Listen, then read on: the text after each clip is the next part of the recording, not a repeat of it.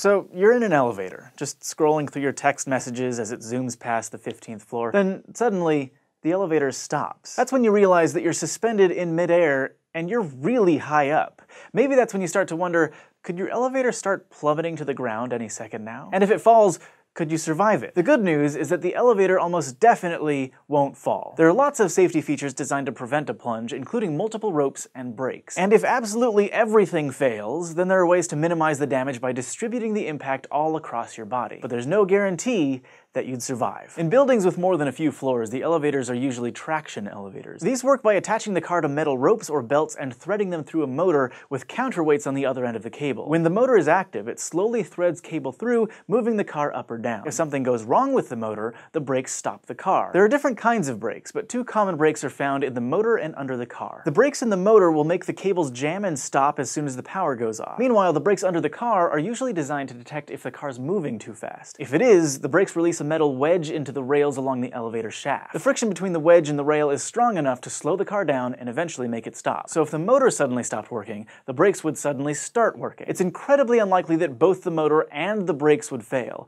but if they did, that's when the counterweights would come into play. The counterweights are on the other side of the metal cable, and they're normally about the weight of the elevator car when it's half full. In the best case scenario, you'd have the right number of people in the elevator so that it exactly balances the counterweight, so if you're really lucky you might not move at all. And if you're alone in the elevator, you might actually be lighter than the counterweights and start moving upward, though that can still be dangerous if the car is moving too fast when it crashes into the top of the elevator shaft. If it's a full car, you'll probably be heavier than the counterweights and start moving down. In either situation, the counterweights balance out some of the acceleration from gravity. By the time you reach the top or bottom of the elevator shaft, you won't be moving as fast as you would be otherwise. But a lot of the time, you can still expect a pretty dangerous drop, especially if you're a long way from the end of the elevator shaft. There's also the possibility that the brakes fail and the cables snap, but there are hardly any known cases of that happening. Most elevators have multiple cables, and every single cable is designed to be able to hold the weight of the full car. In fact, it's pretty common for elevators to have up to 8 cables and a safety factor of 12, meaning that all cables together can hold a weight equivalent to 12 times the weight of a fully loaded car. So even if a cable did break, you'd have others holding you up. There is one famous case where an elevator's brakes failed and its cable snapped.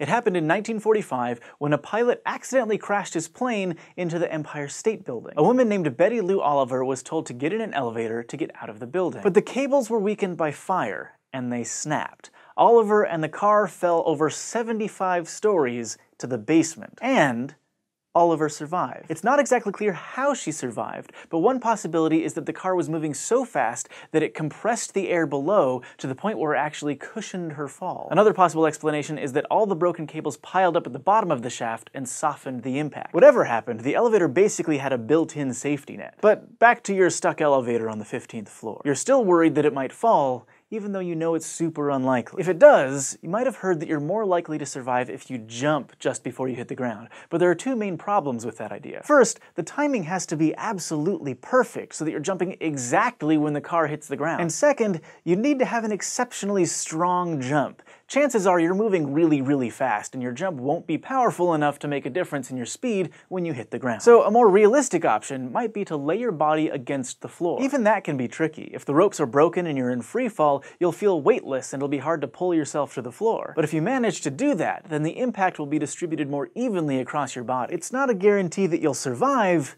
but it might be your best shot. Thanks for watching this episode of SciShow, which was brought to you by our patrons on Patreon. If you want to help support the show, just go to patreon.com/SciShow, and don't forget to go to youtube.com/SciShow and subscribe. Building currently under construction in Saudi Arabia's Kingdom Tower will, if all goes as planned, be more than 2.5 times taller than the Empire State. Yes, we are talking about a 1 kilometer